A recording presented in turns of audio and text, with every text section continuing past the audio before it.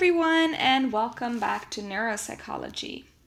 So in the last video, we talked about the basic anatomy of the occipital cortex. We mainly went over the medial side, and we talked about the calcarine sulcus and the parietal occipital sulcus. And then we dove a little deeper into the visual cortices. So we talked about V1, or the primary visual cortex, where we have blobs and interblobs. And then we talked about V2, where we have the thin, thick, and pale stripes. And lastly, we talked about color processing. In this video, we are going to talk about the pathways in the occipital lobe and from the occipital lobe to other brain regions. So this is very complex, so we're going to just break it down and only cover two big streams. So we're going to talk about the dorsal stream, which consists of one pathway, as you can see right here. And we're going to talk about the ventral stream, which is these two together, which is the STS stream and the IT stream, or also called ventral stream. It's kind of confusing, but these two together are the ventral stream. And then lastly, we are going to talk about the fusiform face area. Okay, so in the 60s, it was thought that visual information was hierarchically organized. So where information goes first into the V1, then it goes into the V2, then V3, V4, etc. So it was thought that each of these areas, that they did like an additional processing step to what was done in the previous region. However, this view is way too simplistic, and instead there is a distributed hierarchical process with multiple parallel and interconnecting pathways at each level. So it gets way complicated. So in the wiring diagram of the visual cortex, of course it's very complex. However, we can extract few simple principles. So technically it's just three main principles that I want to cover. So the first thing is that V1, which we talked about in the previous video, the primary visual cortex, or V1, is the first processing level in the hierarchy. It receives the largest input from the LGN, or the lateral geniculate nucleus of the thalamus, and it projects to all other occipital regions and also to other brain regions. So in case you forgot, in previous video when we talked about the visual system, or the retinal system, we talked about how some information from the retina goes to the LGN of the thalamus. So the LGN receives a lot of information from the retina, and then the LGN sends a lot of its information to V1 of the visual cortex. Okay, then we have V2, and V2 is the second processing level. So this area then also projects to all other occipital regions. And after V2, it gets a little bit more complicated. So after the information went through V2, there will be three distinct parallel pathways that emerge. And these can be divided up into the dorsal stream towards the top of the brain and into the ventral stream towards the bottom of the brain. So let's talk a little bit more about those pathways in a tiny bit more detail. Okay, so after V2, three distinct parallel pathways emerge, and the first one goes to the parietal cortex. So this one stays to the top of the brain. It goes all the way from V1, V2 to the parietal lobe. And this one is called the dorsal pathway or stream. So this includes the dorsal stream and goes to the parietal cortex. And then we have the ventral stream, which goes towards the ventral area of the brain. So it goes towards the bottom of the brain. And the ventral stream consists of two pathways. So we have the STS stream, where STS stands for superior temporal sulcus.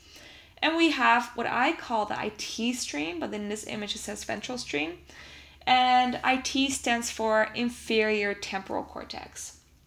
So these two together are the ventral stream, and this one is the dorsal stream. So again, goes to the parietal cortex, and this goes to the superior temporal sulcus, and this goes to the inferior temporal cortex. Okay, so the dorsal stream participates in the visual guidance of movements for grasping. So some neurons can actually also convert information that comes into our eyes into coordinates that we can then use for actions such as kicking a ball during a soccer game. And within the ventral stream, the most ventral pathway that goes towards the inferior temporal cortex is really important for the perception of objects, including color and faces. So, for example, seeing a book that is on your desk. And the pathway that goes towards the superior temporal sulcus is really important for visual spatial functions, such as perceiving movements. So there are way more pathways that arise from V1 and V2. However, those are not within the scope of this presentation. I do, however, want to go over some regions these two streams project to in the next slide. So here you see a big list of regions that the ventral stream projects to and the dorsal stream projects to. So many regions in the brain have very specialized function when it comes to visual processing. So we only covered the ventral and the dorsal stream in the previous slide, but they project to way more, as you can see in this picture. But for our scope, the dorsal stream is important for visual guidance, and the ventral stream is important for object perception and visual spatial functions. So here are some specific regions the ventral and dorsal stream project to. So you don't have to memorize these, but one of them that I do want to go over because I find it super fascinating is the fusiform face area. So you can see that right here, FFA, fusiform face area. Let's go over this in the next slide. Okay, so the fusiform face area is a very small bilateral part within the fusiform gyrus, and it is located on the ventral side of the brain. So here you see the ventral area of the brain. So this is, you're looking, if you have a brain and you flip it upside down, this is what you will see. It's very schematic, of course. And then here in pink, you see the fusiform gyrus on both sides. We went over that in the previous video too when we talked about anatomy. And then here in this like blue dot, you see the fusiform face area. So this area is really important for face recognition. So this area lets you see, differentiate, and remember details about someone's face. And a neurological condition that is associated with this area is called prosopagnosia. So I'm pretty sure Brad Pitt has this. When someone has prosopagnosia, that person is not able to recognize faces. So therefore it's also called face blindness. And about 1 in every 50 people have prosopagnosia. So basically, like if you look at this picture, if you have prosopagnosia, you will not be able to tell different faces apart. You are not very sensitive to tiny differences within facial features. So for example, if you have two friends with similar hair color, similar hairstyle, similar clothing style, similar body type, then it will be very hard to differentiate those two people because you will not be able to tell the difference between their faces. So you will have to recognize people by their hair color or their eye color, but also by their style or the perfume they wear, their body form, their height, their clothing style, etc. So this is technically what it looks like when you have when you look at a crowd of people when you have prosopagnosia.